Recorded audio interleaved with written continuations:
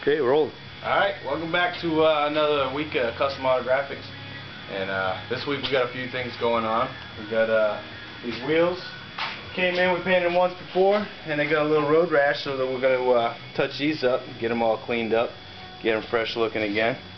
We got this little cooler that the gentleman brought in. We had to get it sanded down and get it in prime. And we're going to have some artwork of Betty Page on there.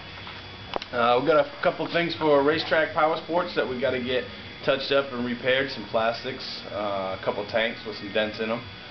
So, and then we got a full custom job that's going to have some real fire on it. So we'll get to show everybody some of the real fire this week. And then in between, we'll try to work on this 51 Merc a little bit. So if you want to come in here and see what we got going on with the Merc. Well, we got it all on tape. We got the inside getting ready and prepped. We got the inside dash all sanded down. I'm going to get some prime on that, and then get all these jams. Try to get these jams painted this week, and then once that's done, then we can start focusing on the outside and getting the outside all set. So we'll get some more this week on the 51 Merc, and we can show the progress coming on that. So that's Monday morning.